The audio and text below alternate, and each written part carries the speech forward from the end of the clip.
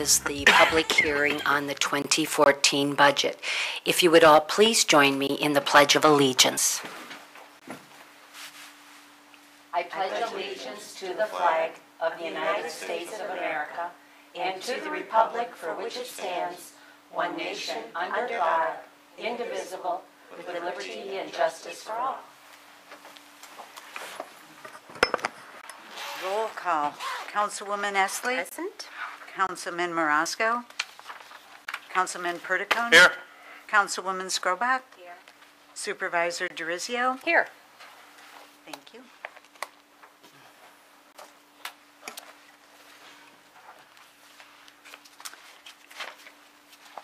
Upon the matter of request to adopt the 2014 budget.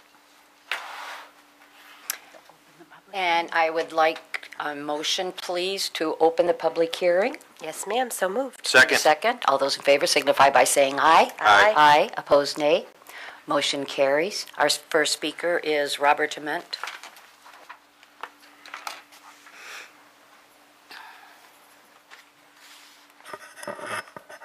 Good evening, residents of Irondequoit. This is in regards to the 2014 budget. Ways to save money and to make adjustments.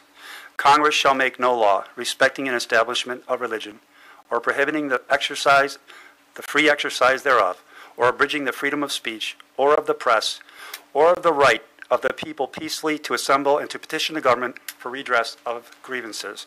I do thank our founding fathers for giving me this right to speak tonight, and it's an honor to be here. First, I address the attorney's fees for 2014. 2012, I believe it was almost $500,000.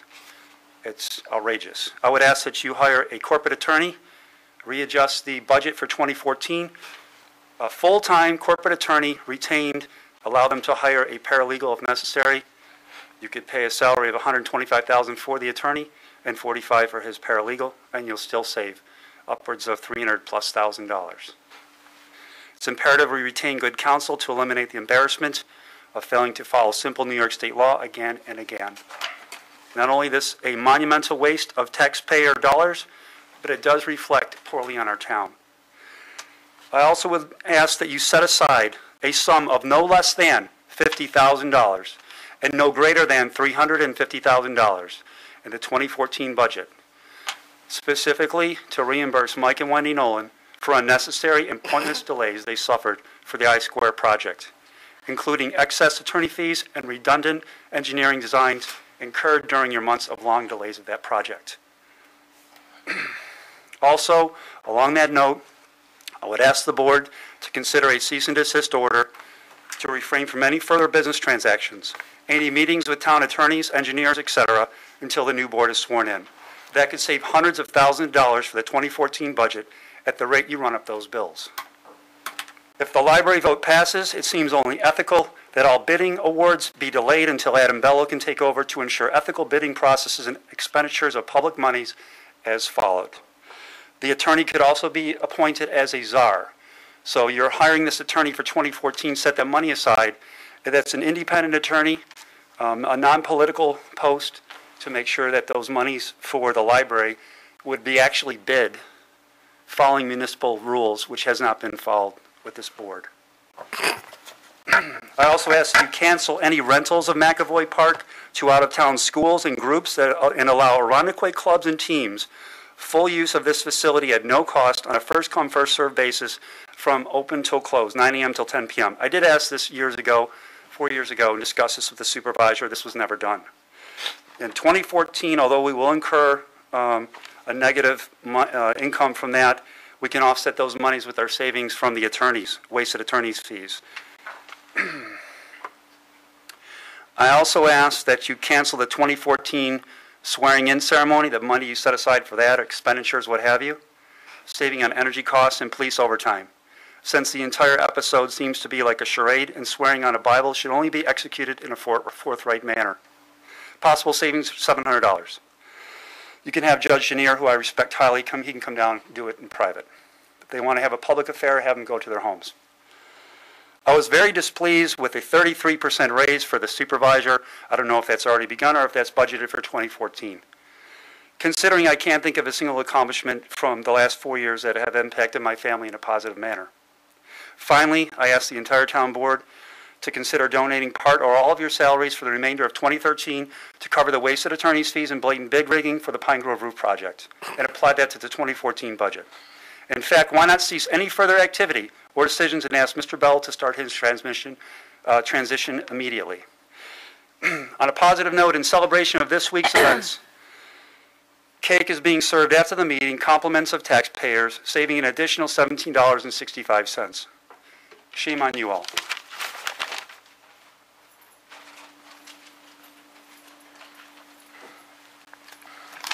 Moving on. Yeah, moving on.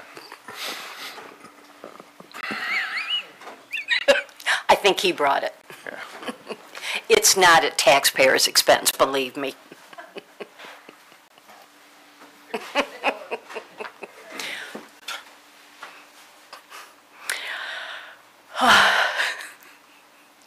Jeff Goldblatt, please.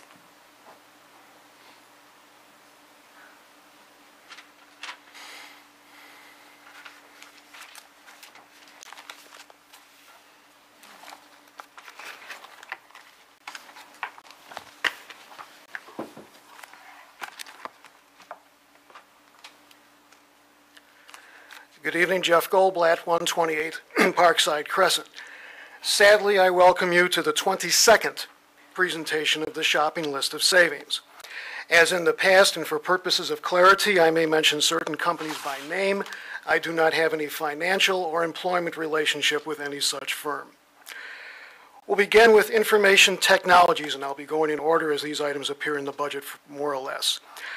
Between certain problems that have been discovered recently with out-of-date material on the town's website, along with the failure to include information I suggested last year, including the Slow Down to Get Around public safety program, as well as solid waste information, which continues to be lacking, I would suggest that this particular portion of information services be bid out.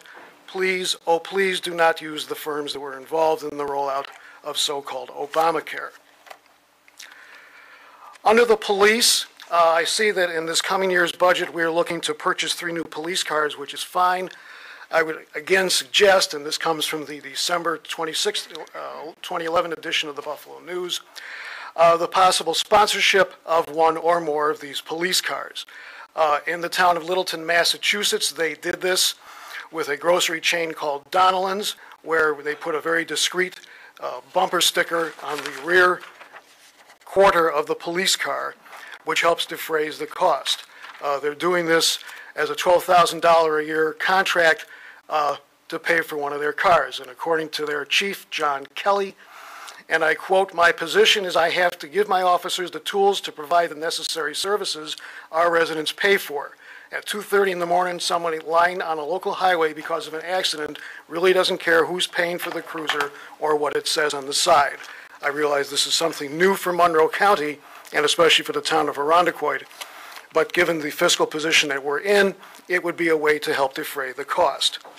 I still also would suggest, and again, this has nothing to do with how good or bad our police do, they do a fine job, but given the economic outlook for not only upstate New York, but the rest of the country, which is unfortunately not positive, we still need to have the International Association of Chiefs of Police give us a study as to what our options are going forward, whether we remain where we're at, whether we make some sort of change. I still believe it would be a prudent way for us to spend our money. Community development. One of the many things that they're tasked with doing includes fire prevention, building construction, and property maintenance.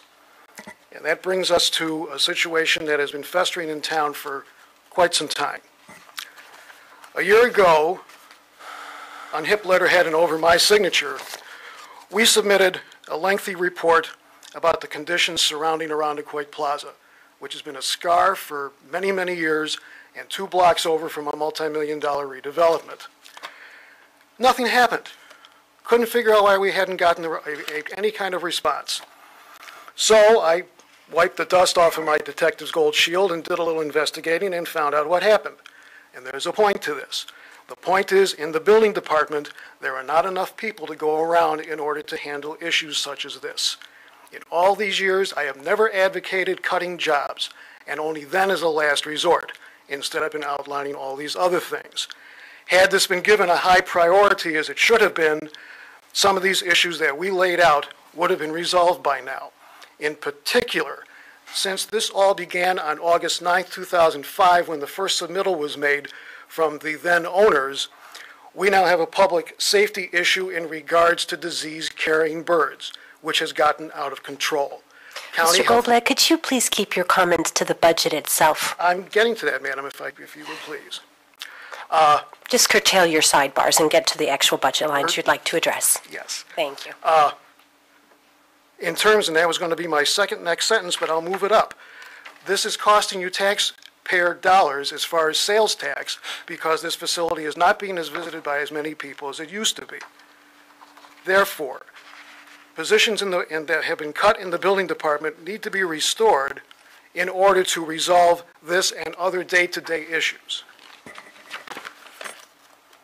Continuing with that and going to building code enforcement. We have the same numbers we've ever had. This has been another weak link in the chain and has cost the town and could cost the town potential money, starting with house numbers. It's only a matter of time since this went on the book in 1991 that there has not been a tragedy which this town would wind up paying dearly for if emergency services cannot find a particular house. Also, there's the issue of missing dumpster enclosures. Again, it would be a one-time revenue hit, but you cannot have a situation where some businesses are in compliance with the code and other businesses are not. Again, there are not enough people involved right upstairs from us to take care of this work. Removal of violations. While the gentleman involved in taking care of high grass and weeds and so forth and taking care of town properties do a fine job, it's a cost that could be turned over to the private sector. There are plenty of small and large-sized firms that are capable of doing this work. At that point, then, with a contract signed, the surplus equipment can be sold and the men involved with this work reassigned. I have to remind you that many of the things you suggest we are not allowed to do due to our collective bargaining agreements. I'm not also suggesting that these things can be done overnight, but things that need to be addressed But, going you know, forward. I understand. I've been doing this for a very long time. so have I. Parks and Recreation, not as long as me. The good news to report is recently had a conversation with Mr. O'Brien, who reached out in regards to the condition of Joshua Park. I'm glad to see that my tax dollars are going to be used to not only refurbish the monument signs, but to also eliminate the gravel pits that have been in existence and have never been used. And I'm told that this work will be completed in the spring. I can tell you up to this point in time, as I go through this area constantly, were I a member of the Rojas family, I would not be very pleased. There's also the matter of, and I'll talk about the town's refuse and recycling bin in a moment, one of the things that does need to be addressed is how refuse and recycling is handled at the site between the peeling pails of garbage, the equipment that really isn't necessary to be utilized. There are cost savings to be had as part of the overall rework of the refuse and recycling bid. The cemetery. While it may be a nice thing to have, it is something, given the economic climate that we're in, that I believe is a luxury that we can no longer afford. There is a publicly held company called Stonemore, who works not only with private firms, municipalities, and dioceses around the country, as far as the running of funeral homes, cemeteries, and the like, who I would suggest needs to come in and take a look to see if the acquisition of our cemetery, either under a joint operating agreement or an outright tuck-in acquisition, would be worthwhile. The cost over the years has been ranging anywhere from $200,000 to over $250,000, and that would represent a significant savings on an operating basis above and beyond the land value involved. I'm going to use the libraries to jump off and now discuss the town's refuse and recycling bid to A, clear up a piece of misinformation, and to point out one particular line item as far as revenue is concerned. Earlier in the year, during the discussions about the libraries, the statement was repeatedly made by the library's financial expert and implying that repeatedly that there would be savings involved as far as shared services when it comes to trash.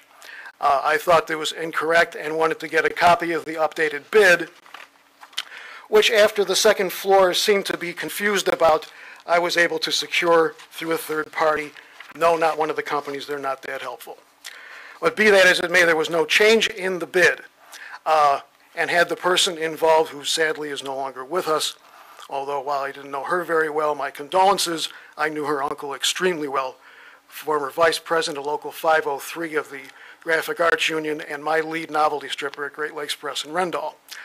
Nonetheless, a quick look at the bid, which is not laid out in any kind of legalese, would show that each property and each building is costed out and then everything is added together jointly. That's how the bid is set up. So there is no shared services when it comes to trash. It's interesting to note, however, that since 2006, the cost of this has gone up on a grand total basis by $4,355. We're supposed to be keeping a close eye on these things. Doesn't seem too very close to me. The way to achieve savings is to have, unlike what was attempted before, department heads and maintenance people, property by property, to say, here's what you have. If we were to change to fill in the blank, would you be okay with this? If not, why not? Then you can assemble a new bid package. You should be able to get at least 4 bids. That should generate some savings on an operating basis as well. Also interesting to point out, under revenue, 05-0005-2705 is a line called fundraising, which is fairly new in the last couple of years. And I see when I take out my calculator, I find that between 2,230, 400, 5,000, and next year 2,500, I come up with a figure of 10,130. Doesn't seem terribly aggressive to me. And before someone says, well, what do you think you should do about it? Or how could you help? Is this under the library to which you are referring? Yes. I tried. August 2006, I went before the library board and presented the Lakewood funding plan. Rather aggressive plan, and this came courtesy of an article that appeared in the Buffalo News. Besides a rather aggressive program to fund the expansion and renovations of their existing libraries, this was implemented quite quickly, and the results were positive. It's also interesting to note that their library just happens to be the same vintage as ours. There's a lesson in there someplace, I don't know where. Building maintenance. Again, this is not a meeting about how good or bad the gentlemen who work for us do. They all do a fine job. However, in terms of cost, over the years, this has ranged anywhere from $300 to over $330 some odd dollars. I would again suggest that this needs to be bid out. And I would again suggest, and there's other firms obviously that you can take a look at, but this happens to be quite a reputable one called Midnight Janitorial, state women certified owned business. They've won any number of awards. They're involved with a number of community groups.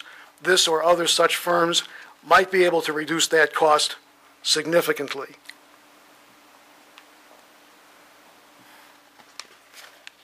Solid waste management, my favorite subject. Here we have some good news and some not so good news.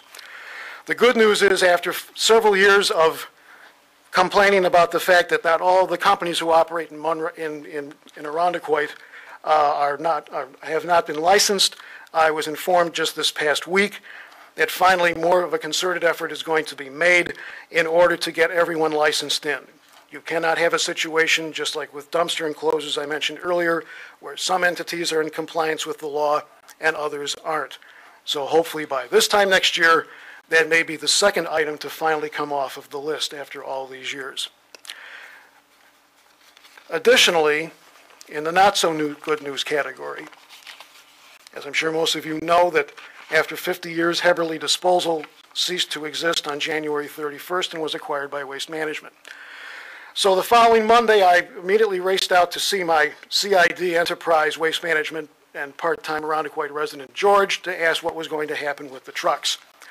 And he informed me that most of them were going to be scrapped out, except for a few. And since I knew which ones were the pick of the litter, I immediately sent a note to Public Works suggesting to check out the following 3 trucks, which I did. Then the following week, I get my current edition of Waste and Recycling News, their truck issue, and the case becomes a little bit more interesting. According to Waste Management spokesperson Jennifer Can you get Andrews, to the line item that you'd like to address, please, Mr. Goldblatt? I'm talking about residential yard waste. That's Okay, where I'm so going to. just get to the point of what you'd like the budget Yes. line to do. Bear with me. Their spokesman indicated that, and I quote, "I know there are cases where we donate trucks to nonprofit entities where they are needed, where we don't feel the truck is up to our standards, and someone could put it for good use." I sent that information up to Public Works, and since those trucks are not here, I can only conclude that we missed for the second time an opportunity to regain compactor capacity on our fleet. Why is this important?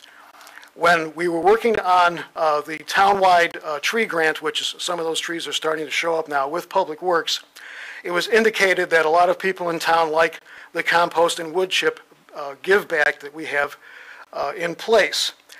Had these trucks been secured, that could have been started as far as collecting that material in the spring where there is no curbside source separation. And in fact, I would again point out in the little town of Bethlehem, New York, that besides allowing their residents free service, they also make a little money for commercial and non-residential rates, so you could conceivably, by being more aggressive in this regard, make some money, if not defray the cost. Proof once again that Kermit the Frog was right. It's not easy being green. The tree program. Going forward, replacing the trucks that you have with the same size trucks does not generate a cost savings. It's the same size trucks doing the same size work. As those trucks need to be replaced going forward, I would again suggest the company that we've been buying these from, Peterson Industries, makes a larger size truck. This is a 40-yard size. That truck, run on natural gas and with tires filled by nitrogen instead of oxygen, then represents a significant cost savings and a productivity improvement townwide. Also, as far as the collection of other material that the town processes, such as bricks, concrete, etc., again, instead of running multiple trucks with multiple men, purchasing this particular hydraulic lift or getting trucks that are already outfitted with this, and they do exist, again, it's a one-man, one-truck operation instead of multiple trucks and multiple men, again, representing the cost savings.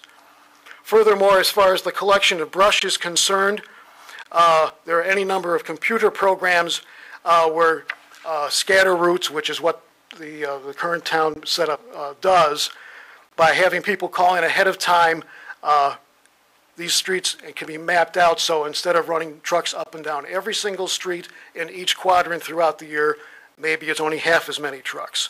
Again, it's a labor savings, it's a fuel savings. Highway 3.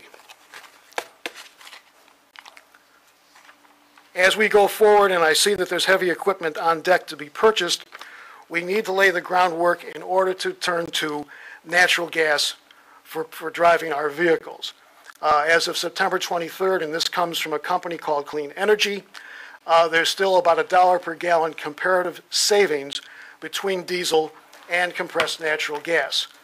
This particular firm does all kinds of things, including grants and financing, building the fueling stations, vehicle conversions, etc. As any part of any rework in the back, as far as the highway building is concerned, we need to install a natural gas island as well as a nitrogen fueling pump for tires. And that's not, if you want to see how that works, the good folks at Dunn Tire can show you, because they do that for their customers all the time. Also by changing the bid specs to include items such as super wide single tires instead of doubles, using retreads for the non-steering portions of your heavy truck vehicles. Again, it's still without compromising any safety or vehicle performance, does wind up saving money in the long run.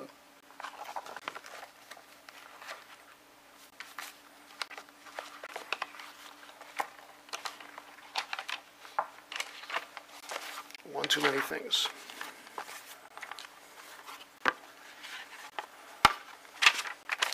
Under the sewer districts, a year ago I pointed out and have still not, and I know I won't get an answer to, custom-made manhole covers. Just a couple of weeks ago, I was up on Ridge Road, which thankfully is finally finished, and saw a number of manhole covers on those brand-new, nice sidewalks that say MC Traffic, of course not to be confused with MC Hammer. And the question I would raise this year is, if block type is good enough, I thought I'd try to slide that by. You know, a spoonful of sugar helps the object go down. Yeah, but Jeff, it's already 7:30. I'm just about done. There's no one else here speaking. Nonetheless, if block type is good enough for Monroe County, I don't know why it's not good enough for us. Mr. Goldblatt, I'm quite confident last year our Department of Public Works Commissioner emailed you that it doesn't cost us 1 penny extra to have that. It's the exact same price to have the logo. Madam Councilwoman, I never received any communication from anyone. Oh, well, he copied me in on it. If you didn't get it, I'm sorry, but I can assure you he checked into it that very next day, and it doesn't cost the town of Arundequoit 1 penny to have the logo on it, so that should bring you some comfort. Thank you very much. I appreciate that information. A year late, but nonetheless. I don't think so, since he did email you. I was on the email, and we did actually announce it at the next month's meeting from the dais. Nice trick, because I don't use email. But be that as it may, You might try. custom-made covers are something that no one sees. I understand the theory behind this, which is the possibility of theft. I get it. But there's a simpler way to do it, and is all I wanted to point out. Lastly, Seabreeze Water District, and I see a couple of interesting line items here under revenue. Delinquent water receipts, $64,000. Penalties and water rent. I know you can rent any kind of beverage. There's a joke, I won't do it.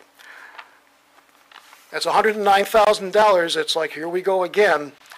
And it is also my understanding that we now have, as of this calendar year, all of the bonds paid off or in the process of doing so. This is something that there may have been some value to at one point in time. I don't know what that is now. Nonetheless, What is your concern with the rental property? penalties involving water rent, 2148 is the line item I'm looking at. Okay, and what's the matter with that? If there are penalties involved, that's outstanding, that's revenue that needs to be collected. And it is. Good. We have been able, in the last 2 years, increase the cash flows at the Seabreeze Water District to a very positive water supply for those customers. That's Okay. good to know, but nonetheless, while there may have been some rationale for this at one point in time, I will argue, given the troubles that that entity has had the last few years, though possibly corrected by now, is something that is probably, under the circumstances, something that could be looked at. In fact, on an operating cost basis, it's almost closing in on $1 million on an annual basis. Nonetheless, now that the bonds are on the verge or have been paid off, I would again suggest either a tuck-in acquisition with the Monroe County Water Authority, or thanks to CNBC, we now have two other options, either American Water Works or Aqua America as firms that we... We're not in a position to do that. I'm only the treasurer of the Seabreeze Water District. It's up to the customers and their commissioners. Okay? Then I'm publicly stating that's something for them to consider. Good, Yeah. thanks. And that would have to be held by a public referendum. I understand that, too. Great. But it is a helpful suggestion, and it should be thought about. I appreciate that. And that concludes my comments. Thank you.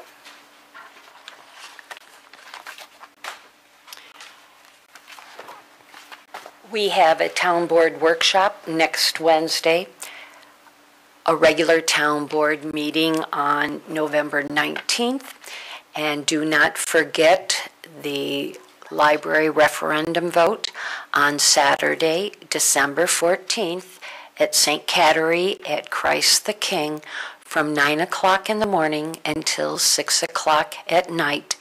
If you are unable to vote on that day, be sure to obtain an absentee ballot. And I don't think we have anything else for this evening, so I would like to entertain a motion to adjourn the public hearing. And a second, please. Second? All those in favor signify by saying aye. Aye. And opposed? And then let us adjourn from the special town board meeting for the budget hearing. Motion, please. Yes, ma'am, so moved. And a second. Second. Thank you. All those in favor signify by saying aye. Aye. Aye. Opposed, nay. Motion carries. Thank you for coming tonight.